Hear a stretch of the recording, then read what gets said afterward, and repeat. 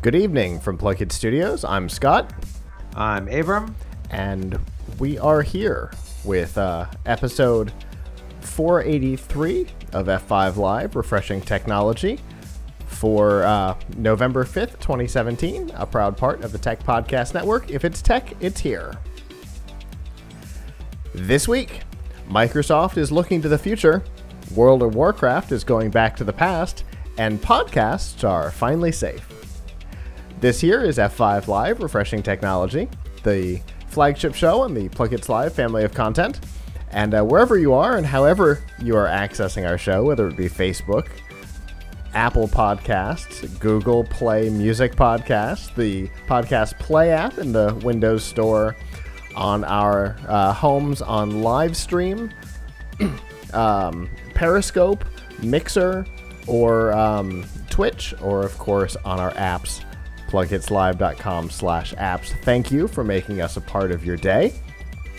And there are two ways that you can do that. You can join us live on Sunday nights at 9 p.m. Eastern by going to f5live.tv/join us.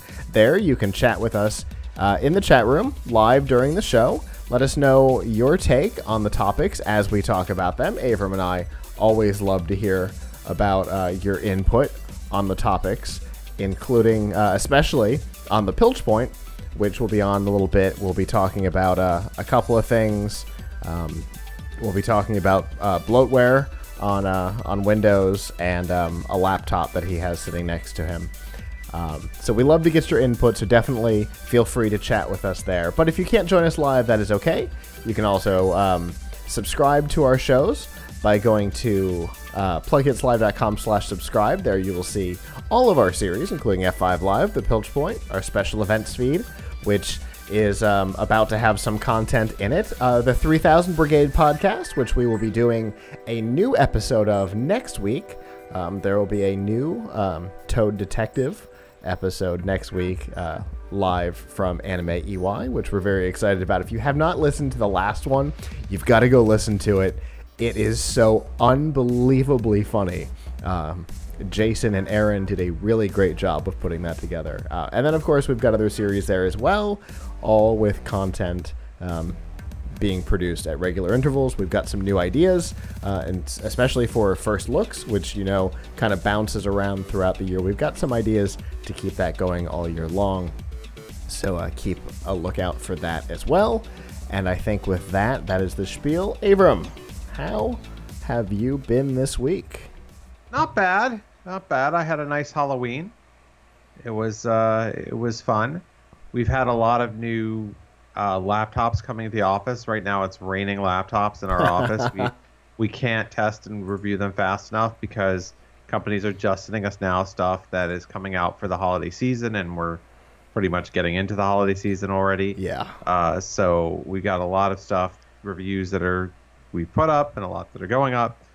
So a lot of laptop testing and editing and reviewing going on, and you know, it's just been an interesting time. We saw a couple of really cool products in the office that I'm not going to talk about in detail tonight, sure. But I recommend everyone go to Tom's Guide and read my colleague Sheree Smith's reviews of the mixed reality Acer headset, yes, and of the Star Wars Jedi Challenges augmented reality set, which is pretty cool. You get to like lightsaber duel against like Darth Maul and other AR characters in your living room.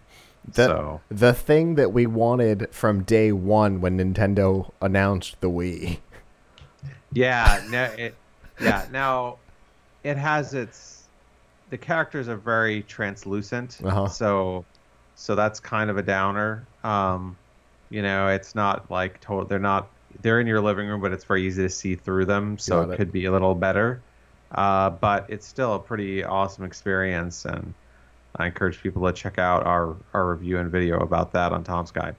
I enjoyed seeing the Acer review. The most interesting thing that we did with Acer actually is not the review of it, but my colleague Andrew Friedman decided, yes, what would it be like to work for a day using Microsoft mixed reality platform. Like, although mixed reality is kind of a misnomer since it's really just VR. There's no augmented reality involved. But if you've tried the headsets, which few people have at this point, you know that the UI is you're in a cliff house. It's like a fancy house, like Tony Stark has in Iron Man 3 or something. And and you're walking through, and each app is like hung on, like a picture on a wall, the window for each app. And Microsoft says, hey, we've got productivity here. You can do any apps you want. So he tried to work, like, do the standard things, write articles, edit images in Photoshop, whatever, send emails, chat with us on instant messaging, for the whole day with that thing on his head. And he managed. There's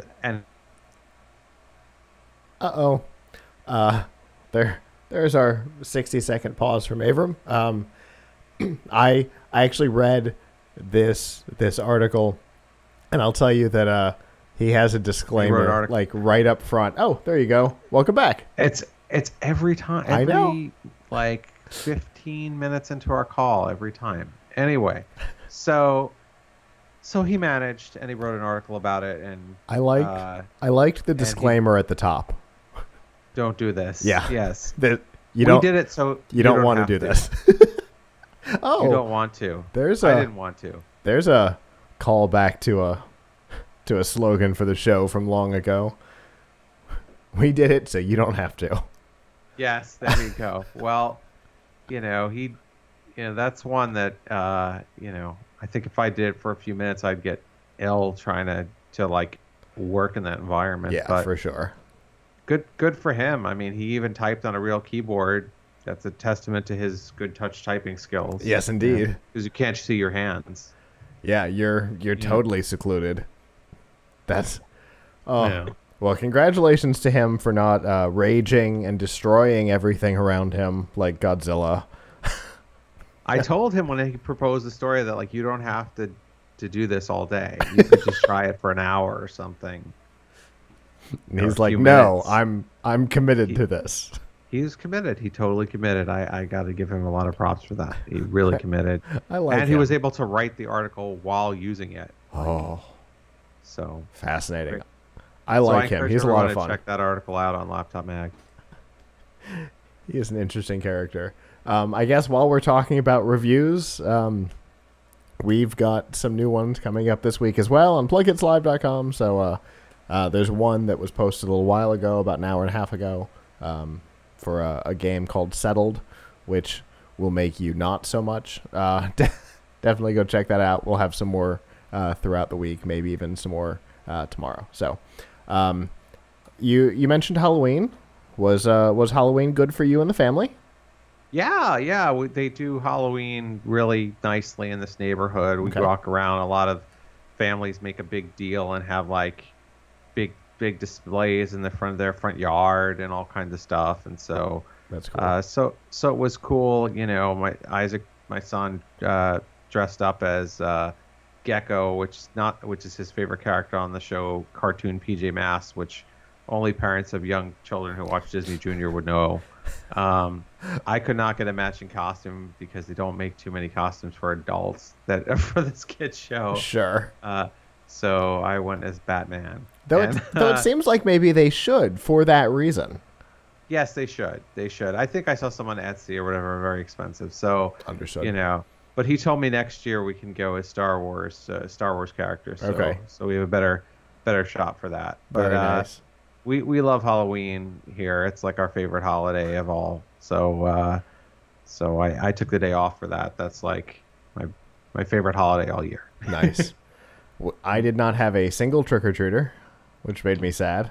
Although it did mean that all the candy was mine. So, I mean, I guess there's an upside to it. But yeah, we didn't have a single trick-or-treater here, and I was pretty disappointed because I saw kids outside, but I talked to people in the complex, and they're like, no, there was nothing. So I didn't see any costumes. It made me sad. It depends where it obviously depends where you live. Like in my parents' neighborhood, they get no trick-or-treaters. And when I lived in an apartment, I got no trick-or-treaters. Gotcha. Oh yeah, I keep forgetting that you're in the house now. Anyway, Yeah. that just totally, I've still got it in my head that you're in the old place. Anyway, that's okay. Yeah, so I guess the other thing that's going on around here is that we are in the process of kind of rebuilding the studio. So if if you see us post weird videos and things on Facebook or anything like that, we are retesting technology after after making some changes here. So I apologize in advance. With that, let's get down to some news.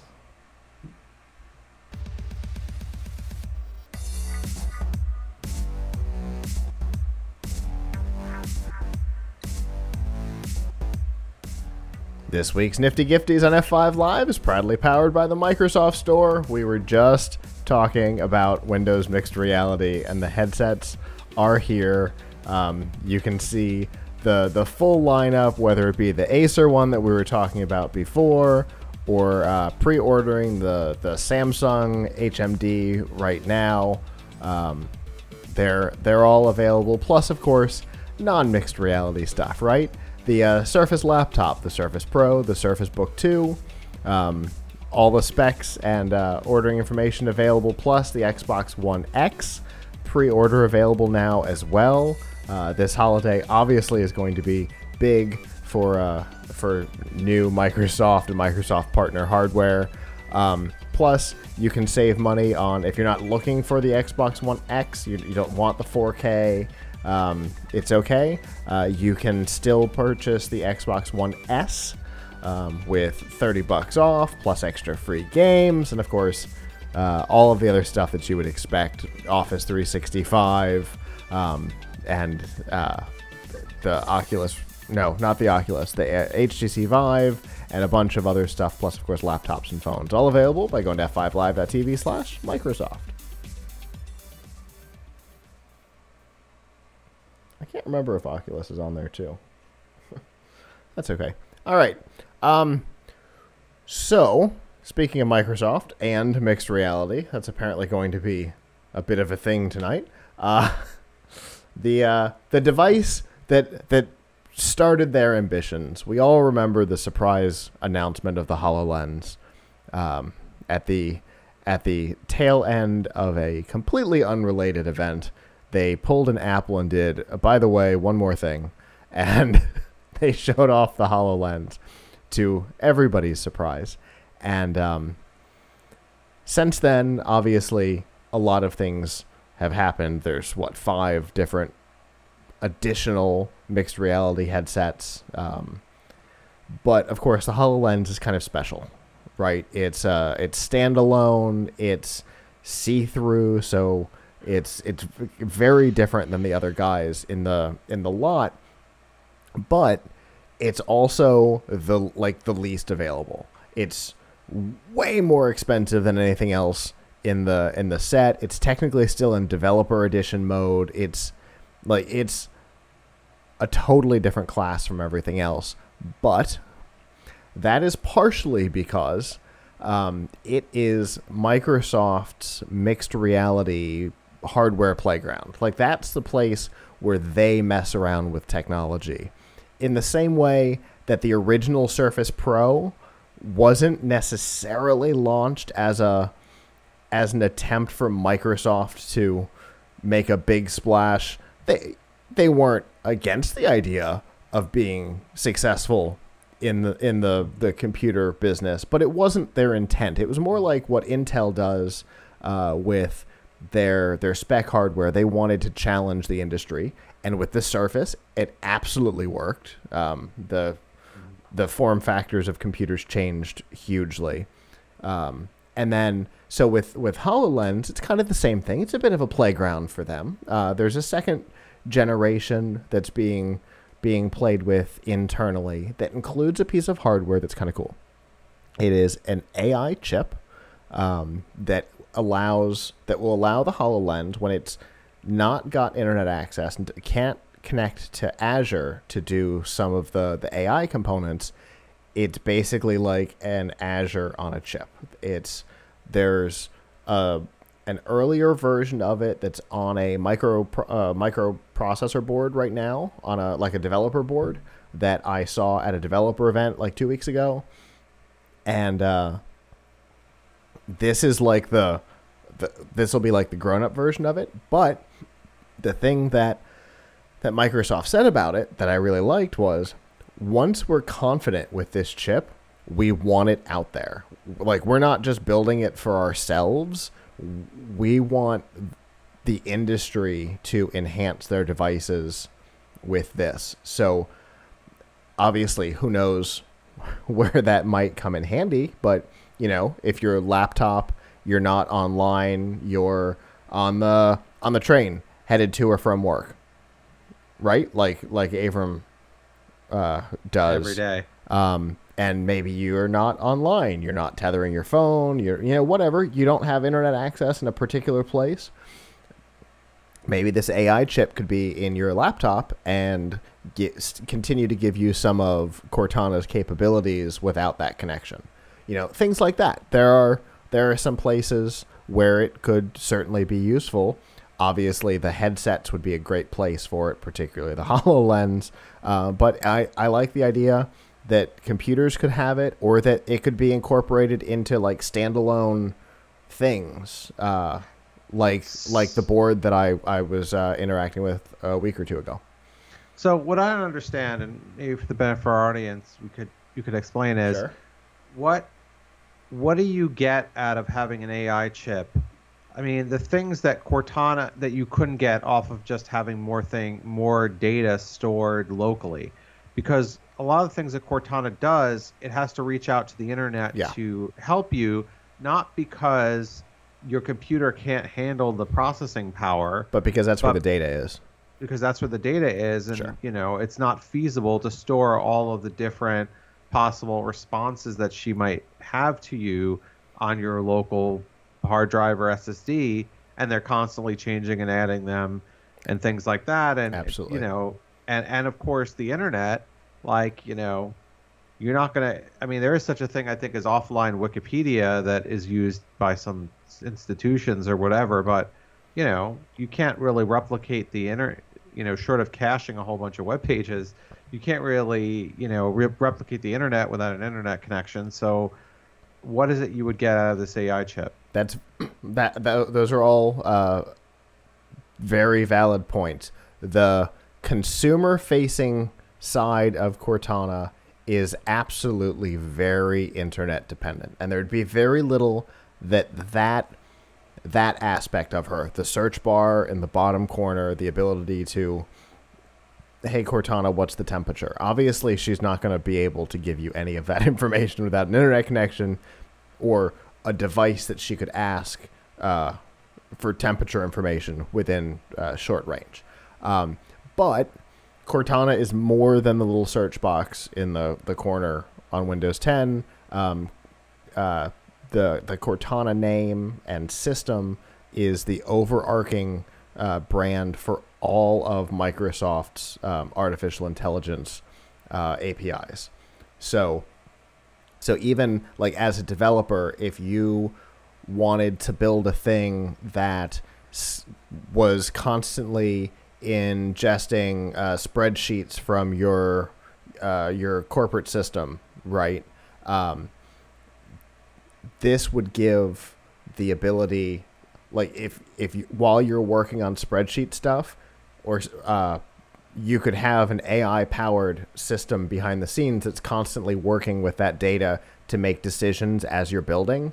And that stuff currently requires Cortana access, which means web access to Azure. But this would bring those kinds of capabilities down to the device. Now, we don't know exactly what stuff they want to build into this chip, but the ability to do like neural network processing and stuff like that, the Azure machine learning stuff, all of that currently requires Azure access for Cortana to be able to pull that stuff off.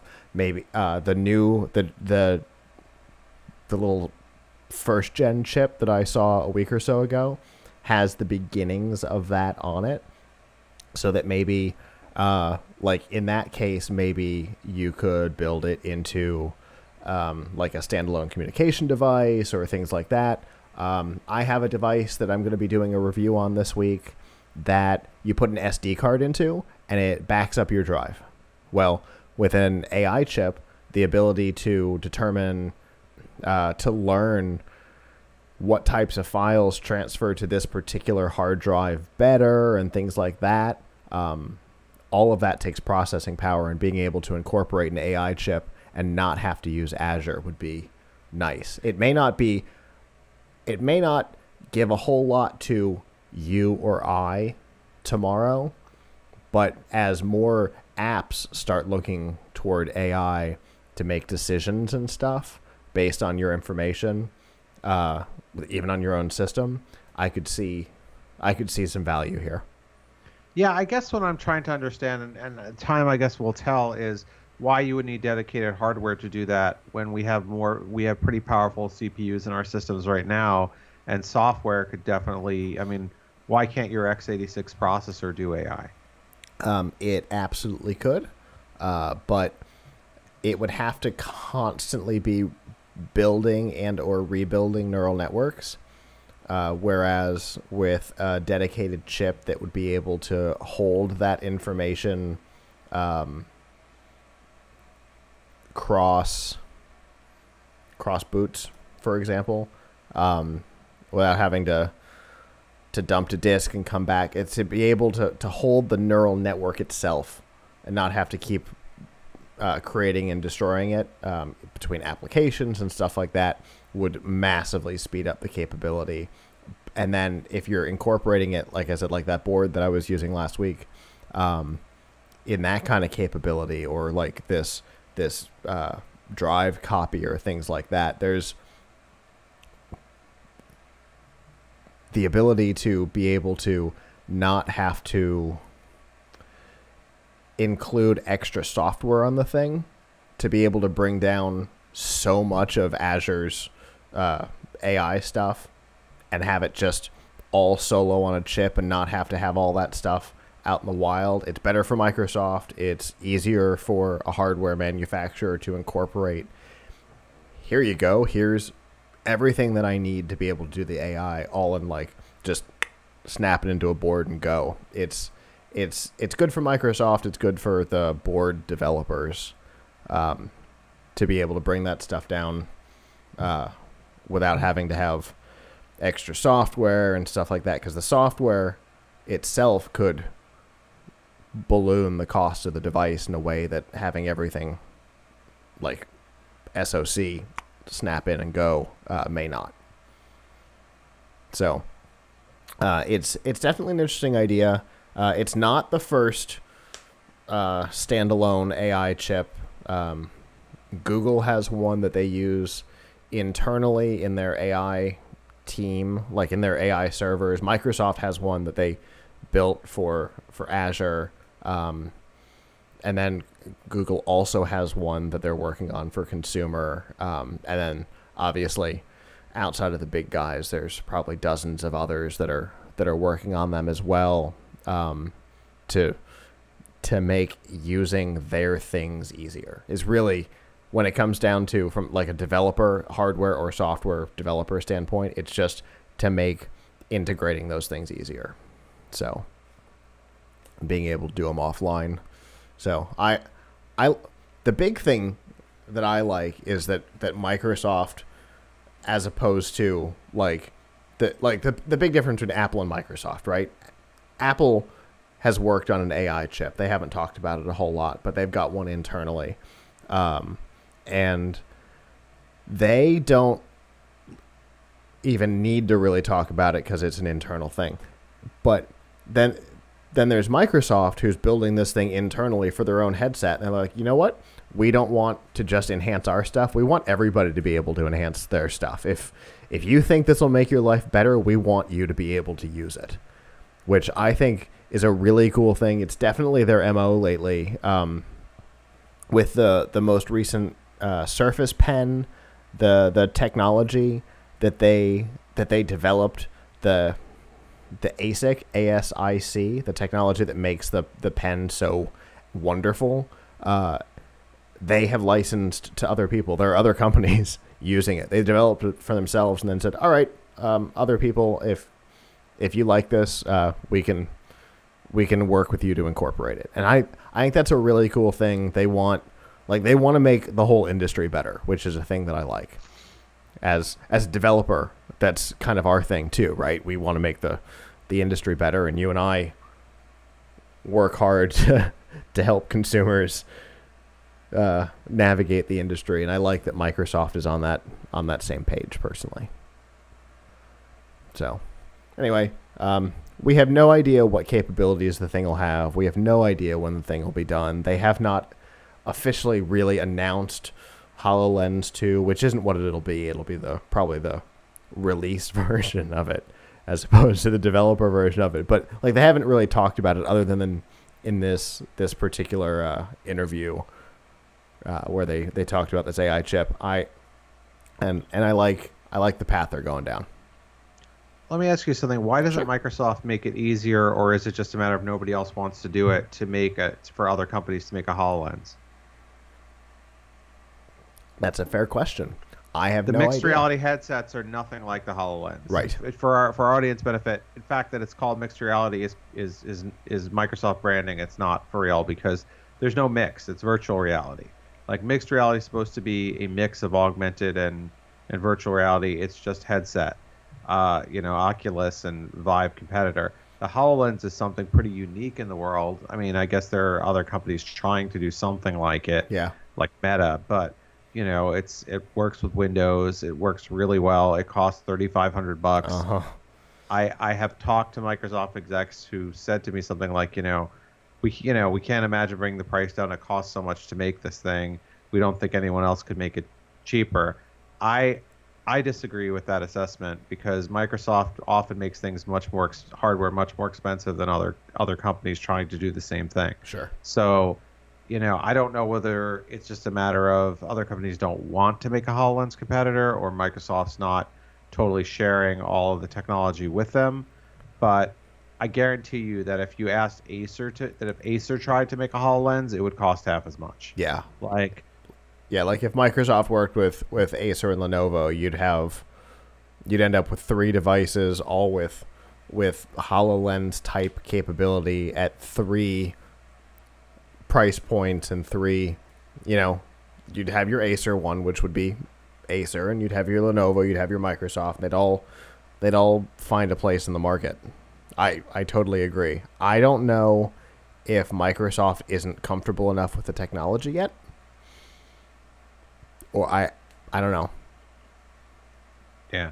I mean, it wouldn't be dirt cheap, but I could imagine Acer doing it for like $1,500 where Microsoft does it for $35. Because if you look at the Surface, the Surface Book and the Surface Pro, well, there's nothing quite like the Surface Book on the market, but all the companies that have come out with their own sort of take on the Surface Pro, a lot of them are like, hundreds and hundreds and hundreds of dollars cheaper. Yeah. Not quite as nice, but hundreds of dollars cheaper to give you similar functionality. Sure. And, that's the thing that, you mentioned Acer. That's one of the things that Acer does, right? They take an idea and they find the places where cuts can be made to make it less expensive. They're not, they're not the gold star of the industry, but they've never, and I don't mean that as gold star because they were a crap company, but they obviously like to talk about their high-end products when I talk to them, but yes, sure. Acer is the best at making things that are good and cheap. Yes, they kind of own the inexpensive computer market and have for a while. I mean, to be fair, they did buy the 2 really low-end ones, Gateway and E-Machine. E-Machines. So and Packard Bell too. Oh God! So they definitely live in that space, and they're not they're not ashamed of it. They know who they are, and they're good at it. And then Lenovo would come in and build a product that would be a little sturdier. Yep. Yeah, I don't know. There's got to be a reason why they're not doing that with HoloLens. I don't know what it is though. It would be an interesting conversation to have with Microsoft though.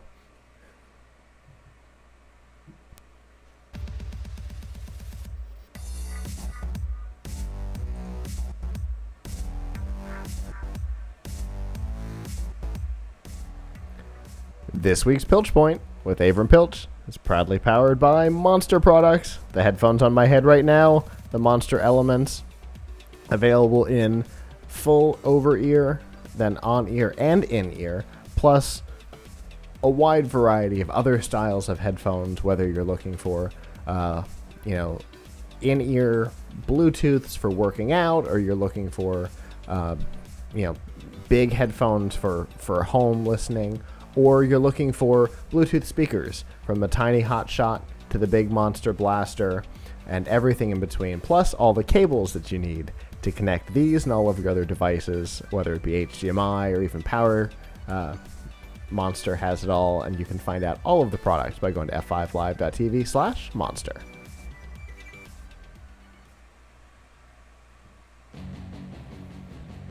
And of course, that music means that it is time for the Pilch Point with online editorial director of Laptop Magazine and Tom's Guide, Avram Pilch. Avram, hey! What have we got this week? We've got two things, right? Yes. Because you wrote an interesting piece. Yes. So it's an old story, but it hasn't changed a lot. And I wanted to comment on this. Bloatware on your Windows computer. There's a lot of it still, which some people are surprised to hear. I wrote to an analyst that we often get commentary from, and he said, no one has asked me about bloatware for years. It's not a problem anymore. Whether or not it's a problem, that's an interesting perspective. Because that's taking a position on, not on its existence, but on the value of its existence. Oh, well, he's saying it doesn't exist. Oh, okay. I'm saying that it exists, but it's not as bad as people say. Sure. But the volume of it is quite impressive. So one thing that Andrew Friedman, my colleague at Laptop Mag and Tom's Guide, did a story about earlier in the week was Windows Signature Edition, or actually officially referred to as Microsoft Signature Edition, but some people say Windows Signature Edition. And those are laptops or PC desktops that are sold with a quote-unquote cleaner install of the operating system, which is supposed to be free of, they don't use the word bloatware, but trialware and, third-party toolbars and all these things. But unfortunately, what we found is that even laptops that have come with this quote-unquote signature edition on board, which is every laptop that you buy at the Microsoft store and several laptops that are sold by other companies such as Asus and Lenovo, sell things through their own other channels that are like all ThinkPads now, I think, are signature edition. It doesn't really do much for you. So the reason it doesn't do much for you is most of the bloatware on computers today, I'm sorry to say, is put there by Microsoft and is there on Signature Edition and not Signature Edition. It's there across the board. So if you buy a new computer today, you will find at least 10 or 11 pieces of bloatware on there before you see the ones that before you see the ones that, like, let's say your manufacturer like Acer or Asus may have put, or Dell may have put on there.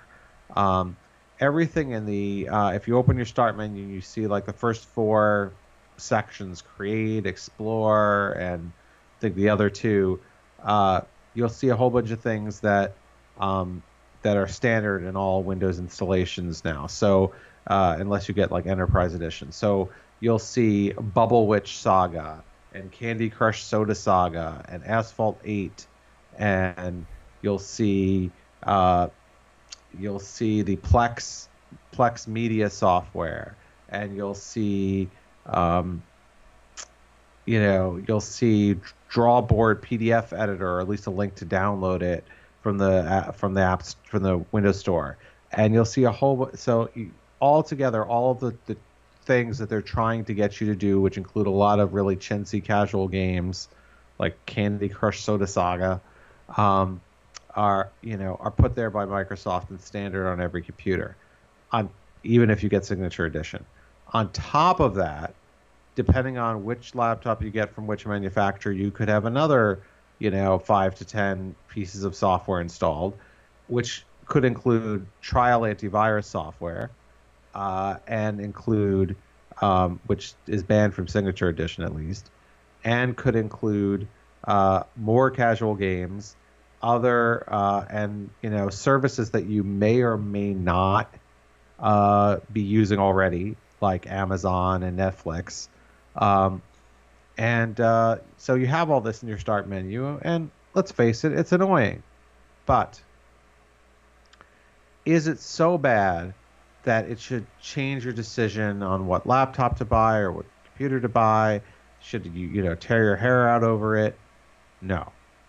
This is very simple. Uninstall the software. I know that sounds kind of flippant of me to say, just uninstall it. You will. The average person now buys a new computer, whether it's laptop or desktop, no more than like every 4 years. Something like that. I mean, you may end up buying other ones for other members of your family or something like that. But, you're not buying a new computer every day. You buy, unless you're in an IT department in a business, which in that case, if you buy one with the Windows Enterprise, then you can avoid this stuff. But, you don't have to do this process every day. It will take you maybe 5 minutes, maybe 10 minutes at the outside to uninstall all the unwanted stuff when you turn on your computer. Now, that doesn't make it a wonderful experience, but there's a reason that it's there, and the reason is that Microsoft and your laptop manufacturer, they're getting paid. We don't know how much because these things are very tightly, these secrets are very tightly guarded.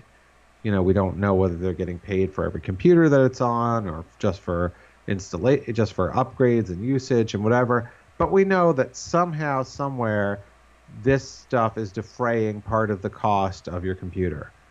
Margins are very tight. Manufacturers don't make a huge profit now on PCs. And if they were to suddenly stop including bloatware, or Microsoft would suddenly stop including bloatware, somewhere somebody, probably the consumer, would have to pay extra. A few years ago, many years ago, almost 10 years ago, Sony had a program with the Vio laptops that it sold called Fresh Start.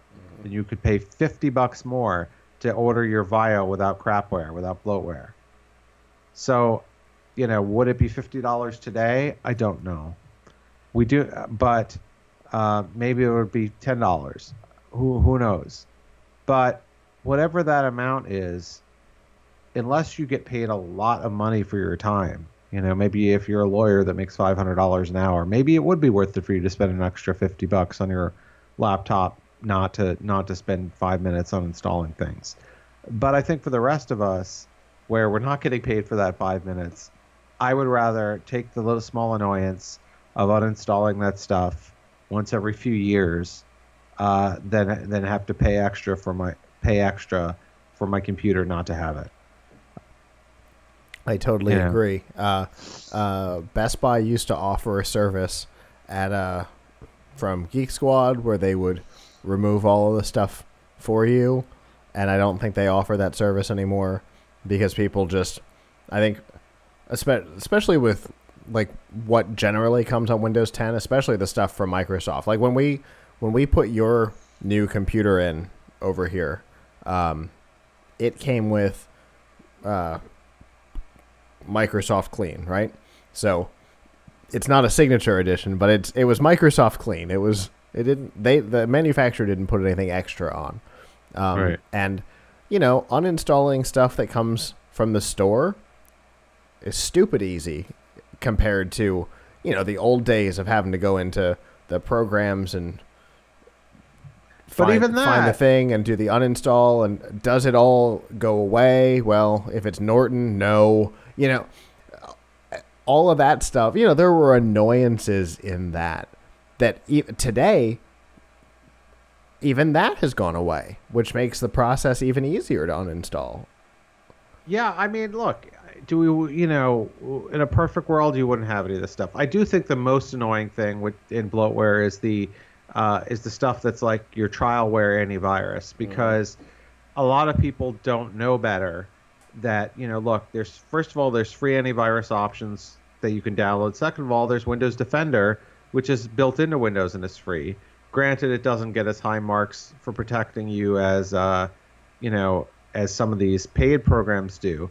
But, you end up with like a 30 or 60-day trial on there, and then it keeps nagging you to upgrade, and somebody like my mom might not know better, and, they might spend the money. So, it's, I think that might be the most annoying thing. But, Yes. the days when you used to open up your browser and have all kinds of crazy toolbars and things like that, which is what they're basically talking about when they say the Signature Edition has no toolbars and whatever. We can, that's over. Like, Edge and even doesn't when it even was, have that capability anymore. no, it doesn't. So, I think, I think, as we get in laptops every day, and I hear from my coworkers every day, oh man, look at all the bloatware on this thing. And they're not wrong. Like, some of these things come with a lot of bloatware. Like, Acer is a huge offender. Like, we were looking at Acer Swift 3 the other day, and it had like 10 pieces of bloatware on top of all the Microsoft ones. Nevertheless, when it comes to, when push comes to shove, who cares? Just uninstall it. I'm sorry to say that. Like, sure, if it's me and I had to do this 50 times a day, 10 times a week, I'd be annoyed. But, and we, to benchmark things, we uninstall the antivirus software that's on it. So, the trialware. So that's annoyance to us. But if you're buying every computer every couple of years, just take the 10 minutes. I mean, there's so many things you have to do when you buy a new computer.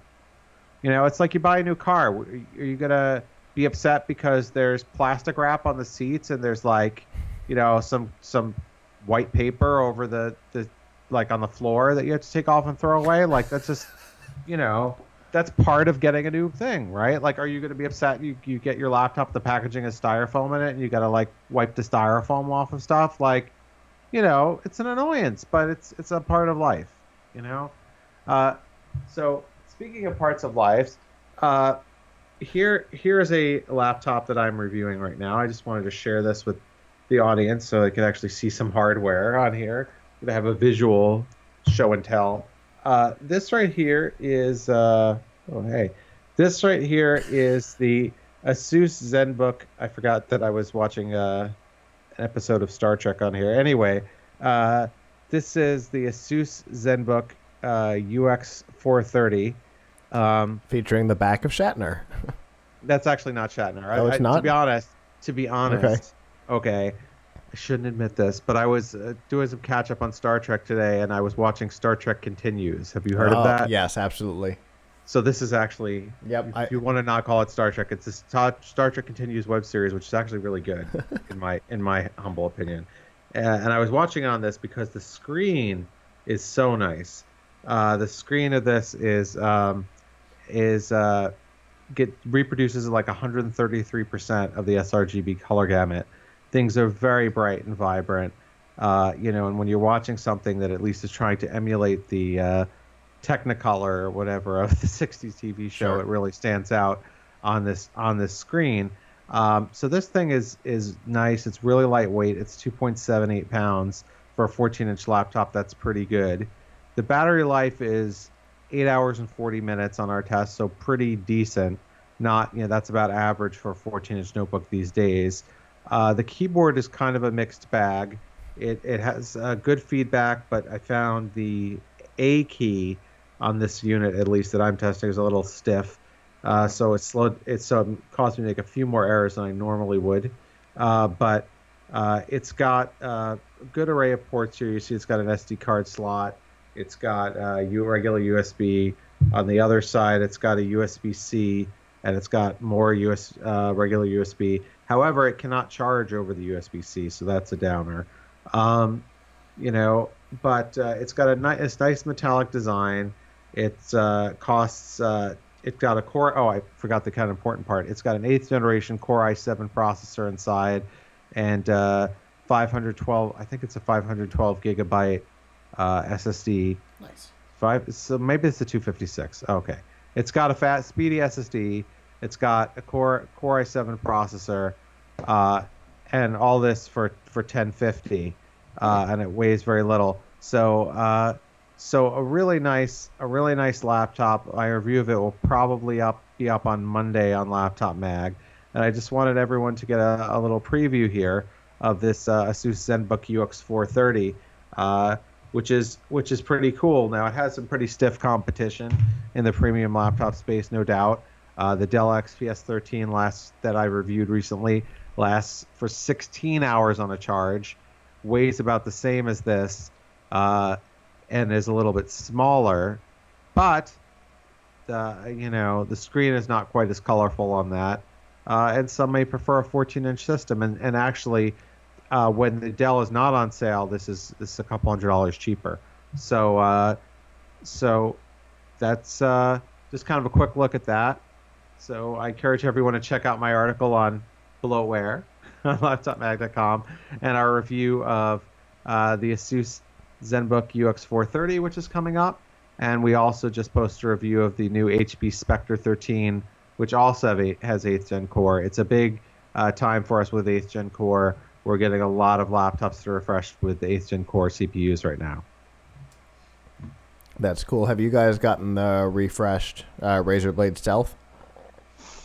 Because I'm super excited to hear about that one. We might have. We might have. I'll check on that and get back to you. We might have. Okay. I'm always curious to hear your take on things. So I'm excited about this one. I guarantee that we will have a review of that shortly if we don't have it in the office right now. I guarantee we'll have it. We'll have it shortly. We have a great relationship with Razer. They're sending us stuff. They're sending us stuff all the time, and usually on par with other things. So I know that we'll be reviewing that soon. I know that we'll be reviewing now that we've done the Spectre 13, we're supposed to be getting the Envy 13 and the Spectre X3, the new Spectre X360 13-inch. And I also, it's hope. I don't have this for a fact, so let's say it's a fact, but I hope at some point soon we'll be able to also, review the Surface Book. Microsoft usually sends us the stuff, so we'll hope to be able to talk about that soon. Nice. Well, I look forward to seeing it, and I appreciate seeing the Asus there.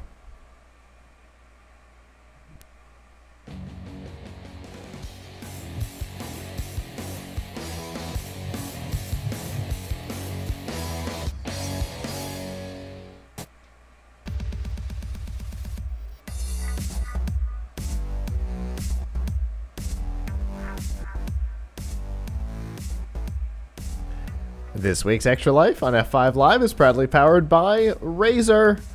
All the accessories that you could possibly need to step up your game are available from Razer, whether it be the new Razer Blade Stealth, available with an 8th Gen Intel Core i7 processor, or the newly announced Razer Phone, It is a phone for gamers, but not a phone for gaming necessarily, although the specs on it would certainly make it a gaming phone. A Snapdragon 835 with 8 gigs of RAM. It is definitely a phone that'll be able to do any of the games you want. Plus, if you're looking for accessories to make your PC gaming experience better, they've got keyboards and mice and webcams and all of the things that will make your experience better, and you can find all of those products by going to f5live.tv/Razer.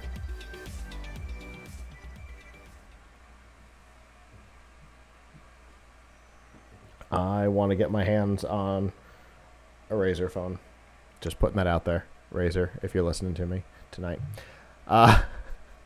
Anyway, this weekend was BlizzCon, and a lot of things were announced, but there was one that was a bit of a surprise for me.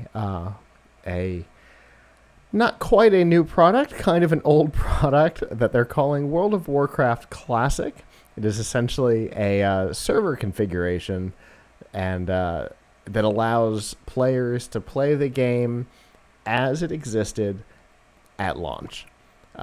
We don't know exactly the rules on how this will work. What we do know is that the pirate versions of this feature that have been out there have literally run original server configurations, and most of them have required that you have non-patched versions of the game. So you get your original CDs or DVDs, you install the game fresh, you connect to these servers, and you don't get the updates because the update server isn't there. With Blizzard bringing this feature official, we don't know exactly what it'll look like, whether or not it'll use original game assets or more modern game assets, because of course the graphics of the game over the last 13 years have gotten better. They're not breathtaking, but from an MMO, there's certain things that are and are not possible. So the graphics have definitely improved over the 13 years. So we don't know that. We don't know when the game will come out, or what will be required, whether you'll have to purchase a new version of the install, or if it'll just be a collection of servers that you can connect to. We simply don't know. What we do know is that Blizzard has definitely bought into the idea that there are people who still want to play the older version of the game. And this is a thing that we've talked about a number of times. Not just necessarily that a game evolves over time, which is certainly one of the things that we have here, but that in modern gaming, the developers, the publishers have a huge expense to keep certain features of the game running, and at a certain point, they don't want to do it anymore. Electronic Arts, we got mad a number of years ago because EA closed up a game, a social game. It was SimCity Social, and they just bloop, it went away one night. That was it. Bye bye. And but I had, not me, but speaking from a general terms, right? I had spent money on that game. Well, sad story. It's gone. That's kind of a thing now, right? It's an annoyance that exists. There's all kinds of things that when the publisher decides they don't want to be part of it anymore, bloop, it goes away. And it's nice to see that Blizzard is recognizing that there are people who don't necessarily want that scenario, who would like to continue to play. I'd like to see more companies, EA, if you're listening, allow us access to older games, either officially or unofficially. I like this. Yeah, the cloud-based world that we live in today has no respect for history.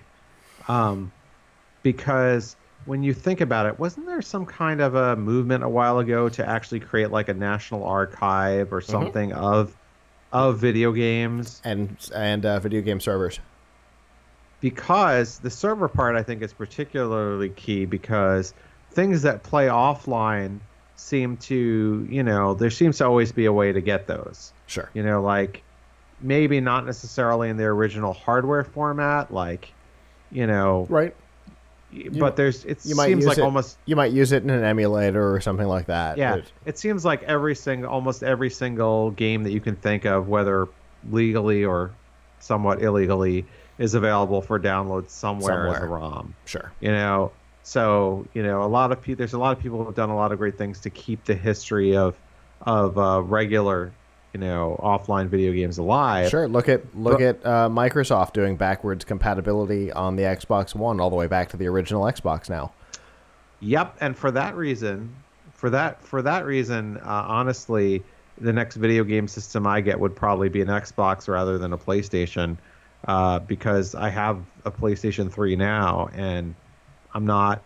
It's very unappealing to me to buy a 4 and then be like, oh yeah, all the games you bought are now useless. Yeah, you've got to keep the 3 hooked up. It's ludicrous. Yeah. Whereas Xbox keeps that compatibility, so it makes me think much more favorably of Microsoft's platform. And the Nintendo Switch has an NES emulator built into it. Yeah, but all of that aside. I think cloud-based games are the biggest the biggest challenge. Like my wife had a great personal sadness, disappointment, because the MMO that she played, they closed it down. Oh. And it was like she made so many friends through it. It was such a big, she played this game. They closed down like several years ago now, called City of Heroes. Yep. And that was her big game. She loved City of Heroes. You know, she made a lot of friends through that, people she's still friendly with today, like people she met in real life and things like that. And one day the publisher of the game decided this game's not profitable enough for us. We're closing it down. Yep. And nobody else could do it or whatever. They wouldn't part with the code or whatever. So like they shut it down. No more City of Heroes. And you know, that's really sad because there's no other, you know, if you buy like if you buy a Parcheesi game when you're 5 years old, you expect that unless like it rots or it catches fire, you'll be able to play it. Right. You know, play it when you're 40 years old, you know, but if you buy, if you start using this cloud-based stuff, you know, it's here today, gone tomorrow. There's no way that you could count on it to always be there. Or aspects of a game that are aspects of a game that live in the cloud that sort of hobble it without it. Like, you know, my son and I got really into playing Disney Infinity because he loved that game. And you could still play, like, we knew when we got it, it was discontinued, you know, and you could still play it. But all of the, like, DLC that existed and, like, stuff shared from the community, which apparently was, like, a lot of great stuff, no longer available. So like, you know, and then I think somewhere there's somebody trying to set up a server of that. But it is a shame that, like, because you need the cloud, so much great stuff is lost to time. So it's nice of Blizzard to do this. I wish more companies would find a way of archiving old experiences. Yeah, allow us as a group to rent a server, or, you know, whatever. Put it into Azure, allow us to spin up a server ourselves, then you never have to even worry about it. You know, there are ways to do it, but yeah, it's sad that it doesn't happen. But it's nice to see Blizzard responding to input from the community. We would like to play the original WoW. Okay.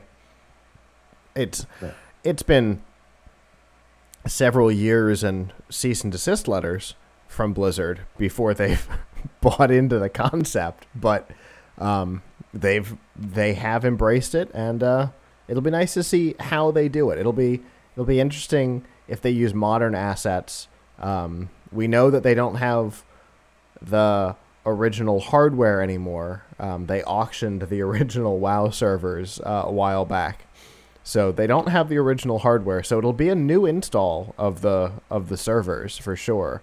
So it's possible that they may just set up a new scenario that the modern game can connect to a version of the server that'll limit you back to the original gameplay, which would be interesting to see.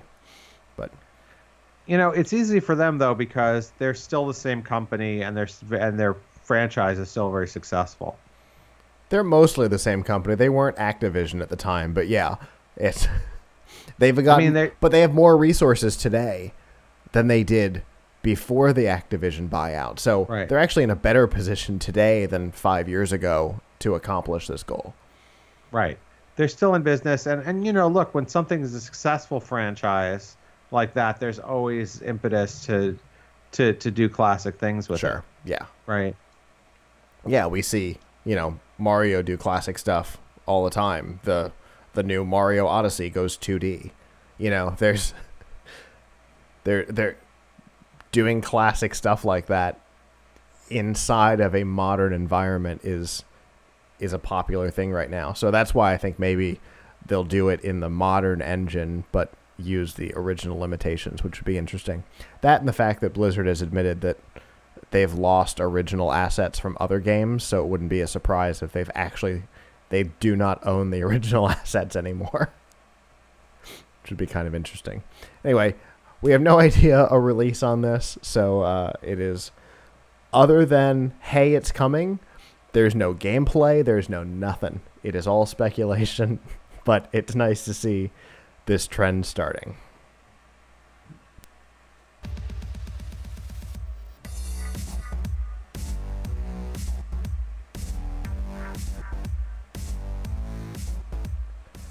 This week's news from the tubes on F5 Live is proudly powered by RiffTrax. Make fun of movies, or let the professionals do it, because that's what they get paid for. The guys who used to do Mystery Science Theater 3000 are back and doing what they do best, making fun of movies. From blockbusters to Merlin the Return, they've got a little bit of everything. The way it usually works is for a couple of bucks you download the MP3, either on your computer or your phone, play it along with your DVD, Netflix, Amazon, wherever the movie happens to exist, and laugh. They also do live events, which they are complete with for 2017, and will be announcing their 2018 lineup hopefully soon. If their 2018 lineup is half as good as 2017, it will be worth going to see for sure. To find out all of the movies that are available and the short films, they just published a new one, I think, today. You can go to f5live.tv/rifftrax with an X.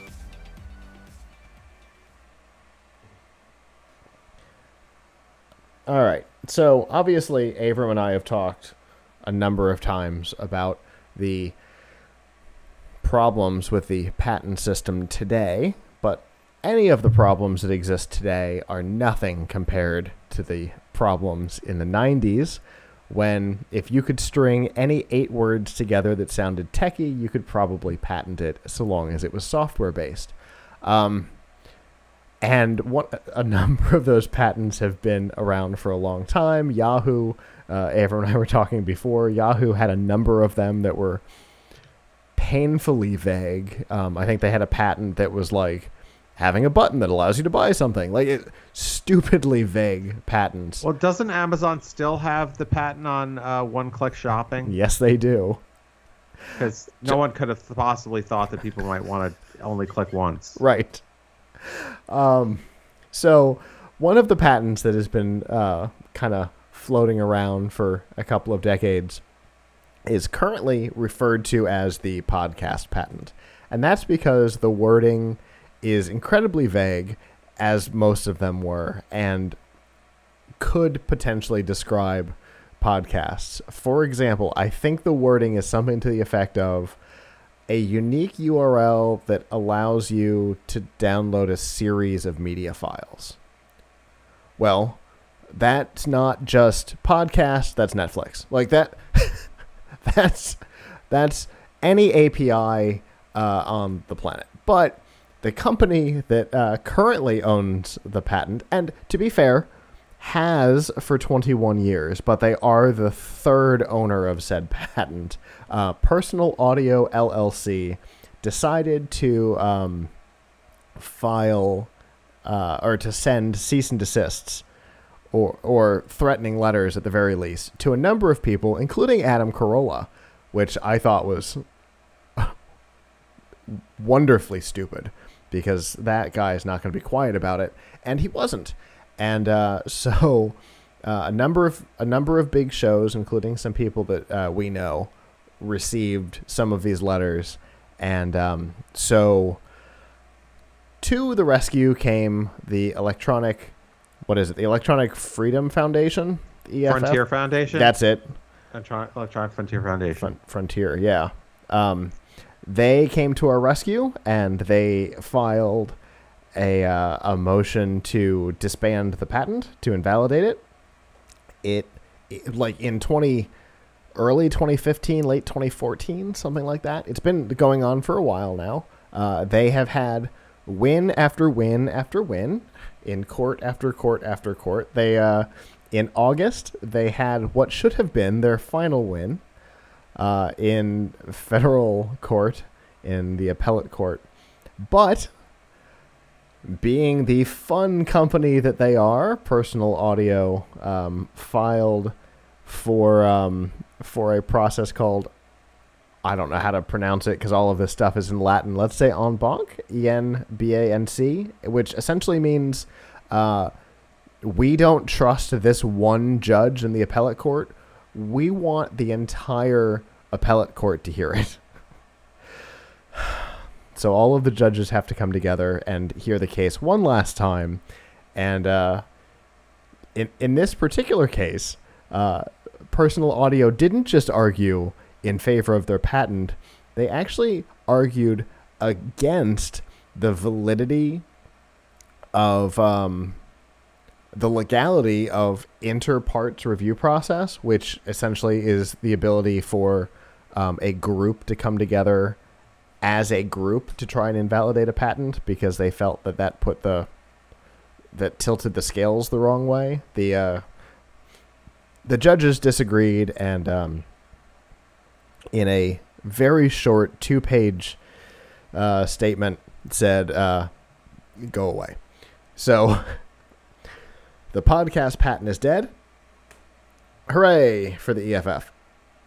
I have a very weird relationship, like emotional relationship with them, but hooray for the EFF on this particular topic.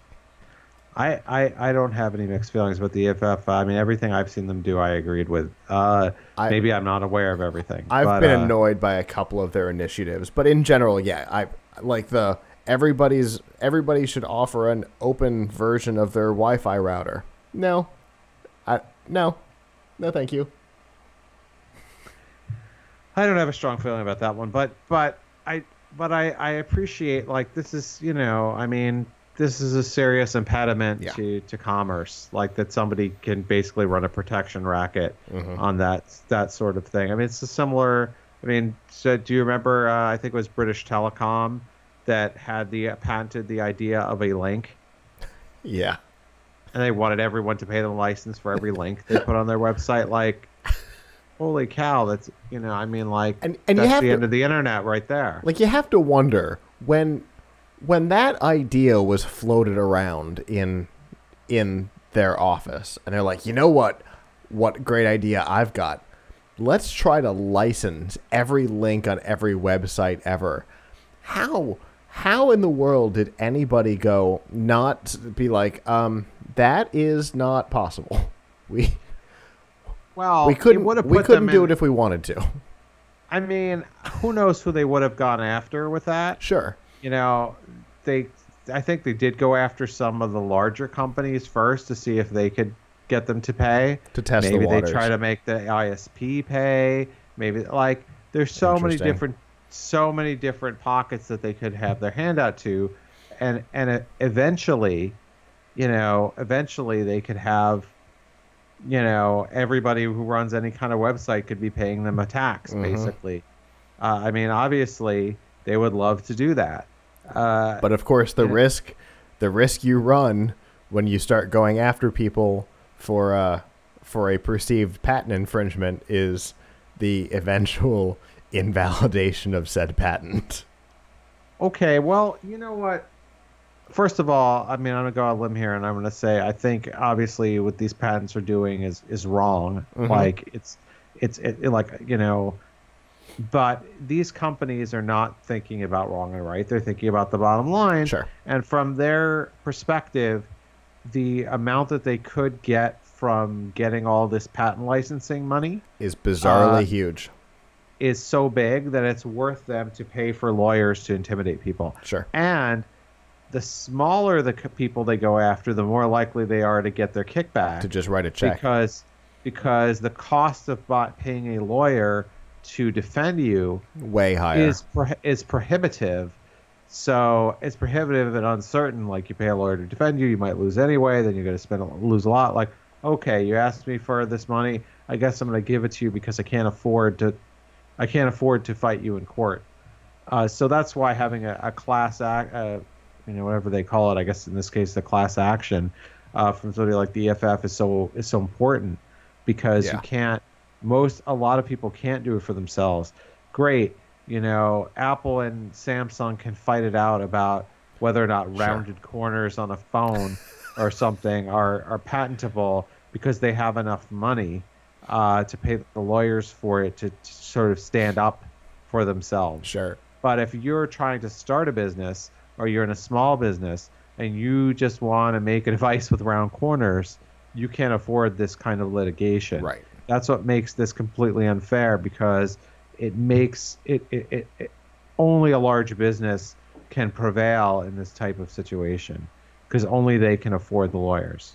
Which is obviously why the court told them to go away when they tried to argue against the interpart review process. Because obviously it's designed specifically for that scenario, for little guys. Like, if they had eventually come after us, we don't generate enough revenue off of this to be able to pay a lawyer to try and defend that. I mean, granted, a group would have probably come together anyway behind the scenes.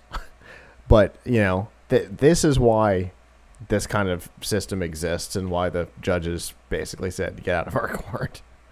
So it's definitely a win. Thank you to the EFF for fighting it. It's definitely, at this point, it's probably going to go down as one of their most important, like, consumer wins, because it's a big deal for a lot of people. Not just you and I who do this regularly, but, you know, anybody who just does it out of a closet by themselves talking into their sweaters. You know, it's... Well, I'll go further. It's a big win for people who listen to podcasts. Yes. Because do you want your choices to be limited? I mean, do you only want to be able to listen to a podcast from large media companies? Right, exactly. Exactly. Because obviously if this had gone the wrong way, and I'm going to say that would have been the wrong way, then, you know, all those little guys, even including ourselves, would have dried up, and the only people who could have kept doing it are those that could afford to pay the licensing fee, which is insane. So, thank you, EFF.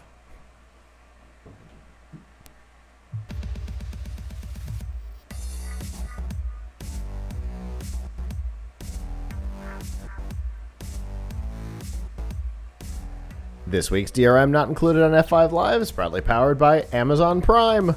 We all know about free shipping, but what you may or may not know about is all of the other stuff that comes along with Prime, including Amazon Prime Music, which offers several million songs available to stream for free as part of your subscription, and a discount on the full Amazon Music. Amazon Prime Video, which gives a ridiculous amount of content available to stream included, plus the ability to add HBO and Showtime and a bunch of other channels. So if you're not a cable subscriber, you can still get these services all in one place. But for me, one of the things that I like is Twitch Prime, the ability to have one free subscription every month, which helps out your favorite streamers. And that's not all. There's lots of other features available, and you can find out all of those features. And if you're not already a subscriber, get a 30-day free trial by going to f5live.tv/Amazon.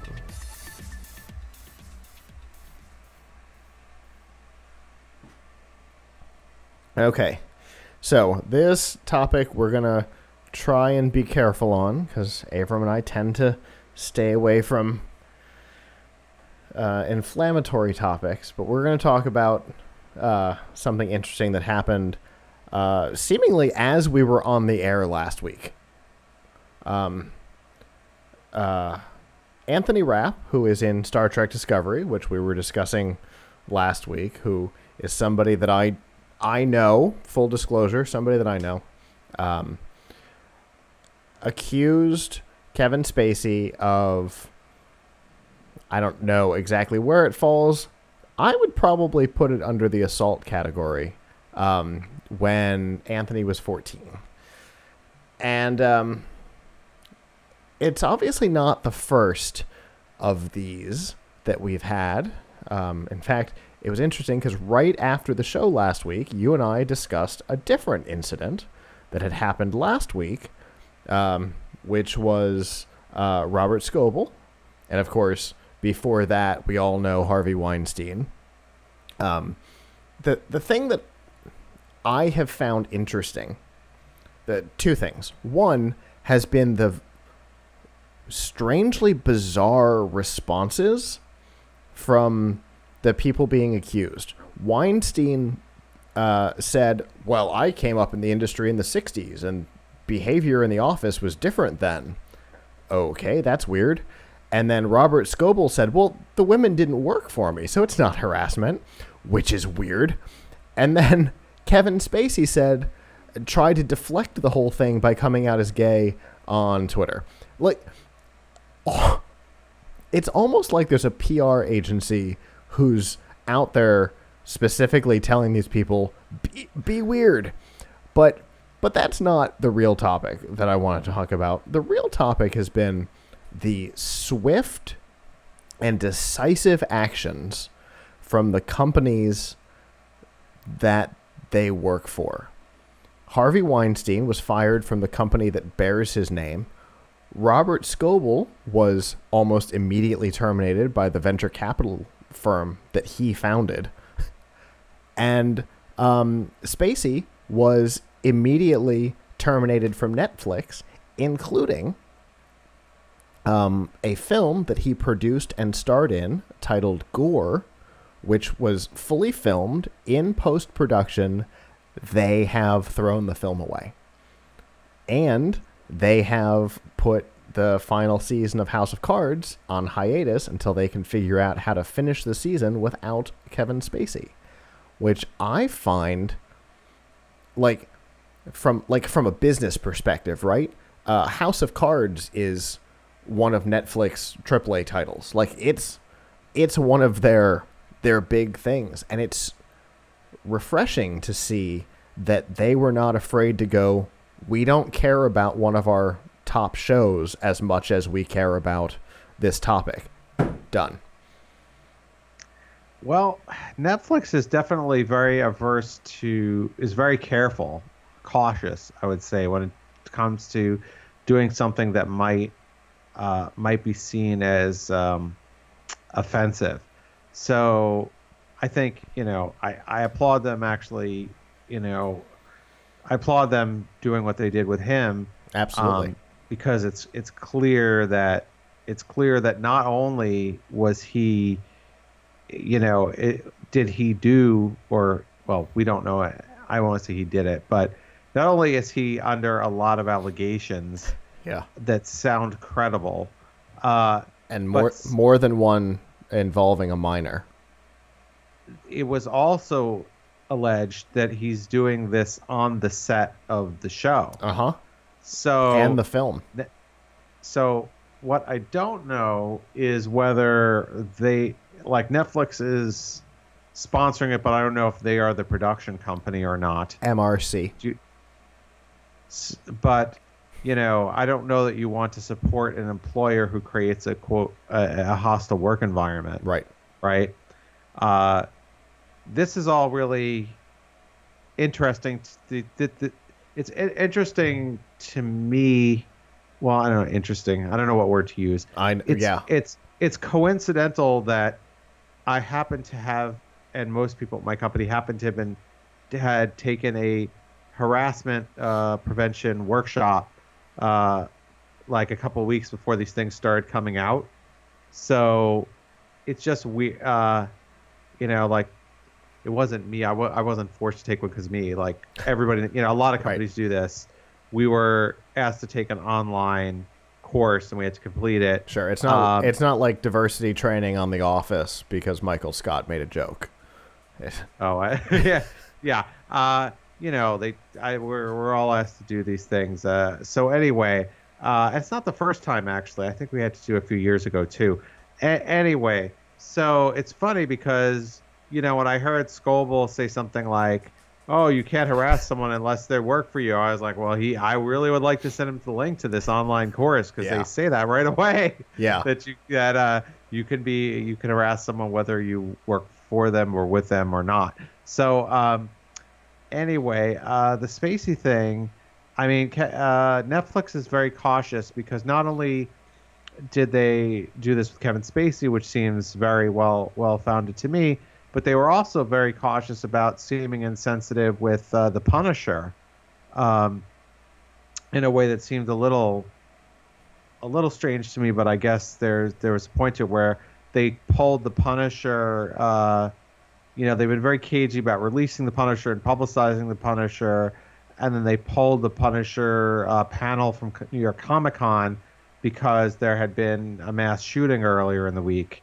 So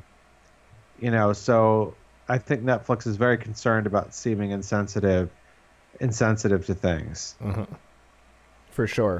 And you and I were talking a little bit before the show about the contrast in how Hollywood is responding to these things today versus, like, take Kevin Spacey and compare him to Roman Polanski from the 70s, who only had one accusation and fled the country over it, even after the studios came to his defense to try and shut down the accusations. In this case, the studios are like, "Nuh-uh, get out." Nope. And I think it has a lot to do with the fact that the technology industry is so, like, the modern technology industry is so heavily involved in Hollywood, like Netflix, for example, right? They're more of a tech company. Internally, they're more of a tech company than they are a media company, right? Obviously, the product that comes out to the world is media, but in general, they're a tech company founded by tech, internally kind of founded by tech people. So that might explain the very different responses just a couple of decades apart on very similar accusations. Here's what I mean.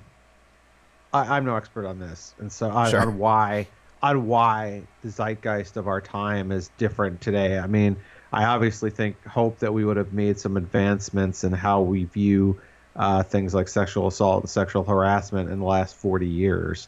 I hope that we're more enlightened about these things and take them more seriously today than people did in the 70s.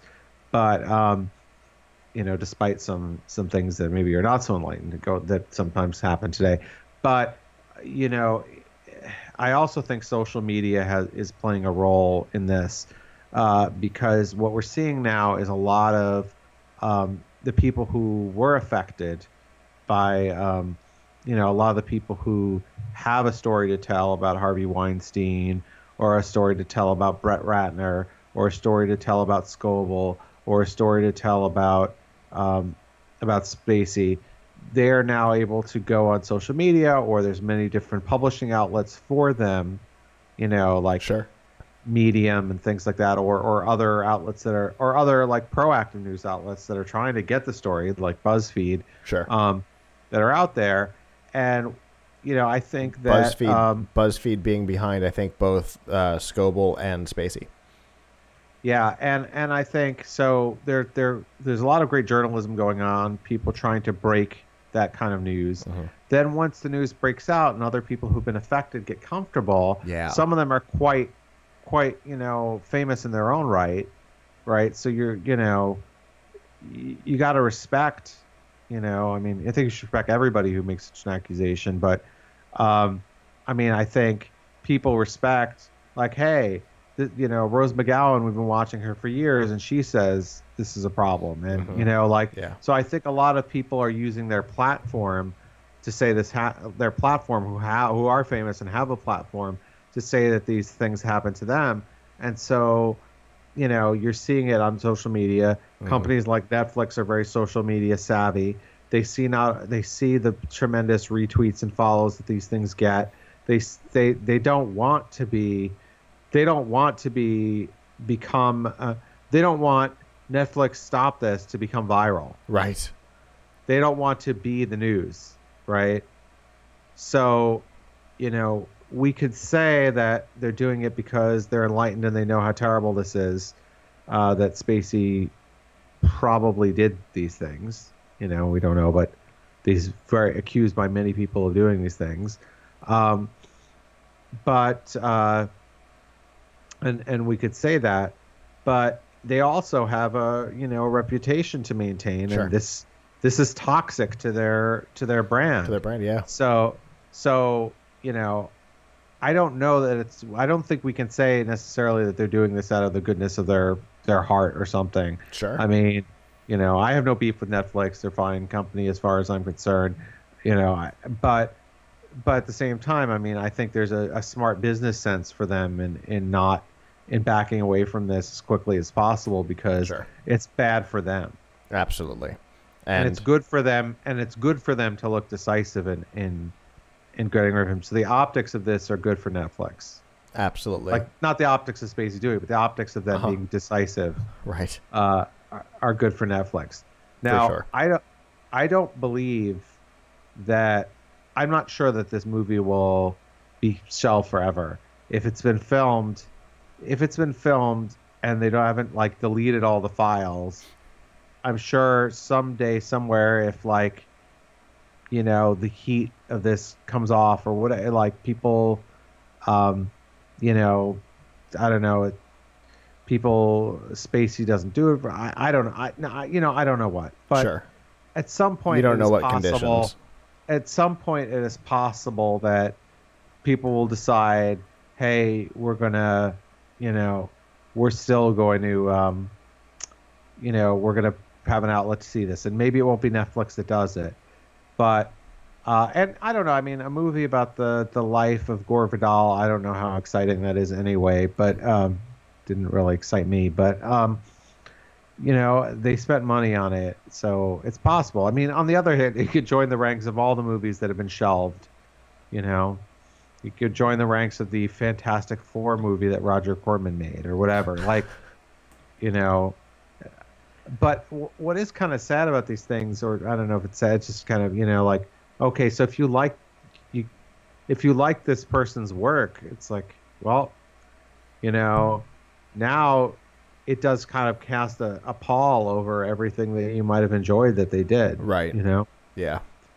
But, that's their own fault. That's their own behavior. Like, if they're doing those sorts of things, they shouldn't be, having the opportunity to be making money off of new shows and movies on Netflix. Sure. People don't want to see them because it reminds them of what they did. I mean, I think maybe Roman Polanski benefits from the fact not only that, what he did was a long time ago, and people have forgotten, some people have neglected it, but also because he's behind the camera and so people are looking at him. Sure. But, nevertheless, maybe now that some of these allegations have, started, maybe now that there's a certain, energy toward like calling these sorts of people out, maybe people will start to shun Polanski. Maybe people will start to shun some of the folks who have been accused of this stuff in the past. That's possible.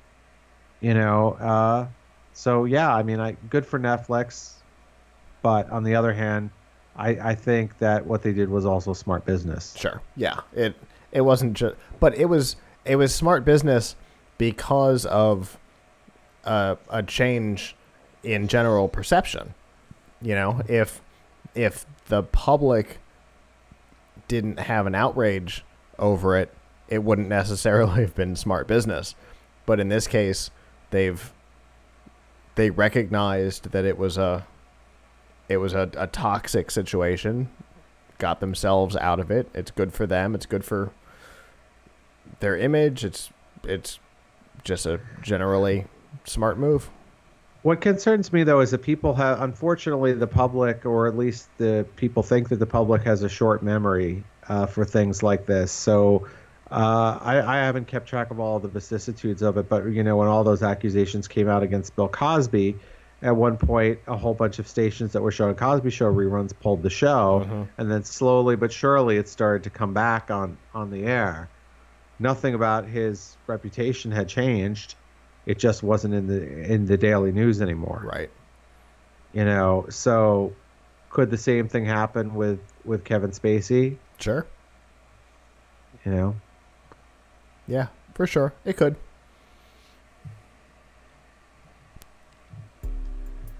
Well, that is our show. The intent obviously was not to end on a weird note, but sometimes it's what happens. Thank you to those of you who joined us live We always appreciate our live viewers. If you weren't able to join us live, that is okay. You can always subscribe by going to PLUGHITZlive.com/subscribe. A scheduling note.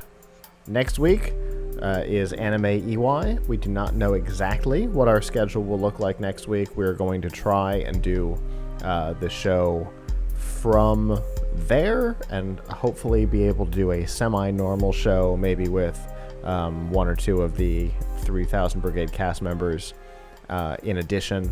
We'll see how all that goes. It could just end up being a disaster and we just walk away. So stay tuned on social media. We'll definitely keep you updated on our plans for that. Like I said, there will be a new Toad Detective episode. It won't be published next week, but it will be recorded next week, so watch out for that as well. And then after that, we will be back on and off through the end of the year based on holidays, because we know holidays screw with schedules sometimes. Yeah, like Christmas Eve is on Sunday, so that could screw things up. You know, we'll see how December goes. But I guess on that note, on behalf of the staff that's not here, I'm Scott. I'm Abram. And we might see you back next week, if not back in 2. Ciao.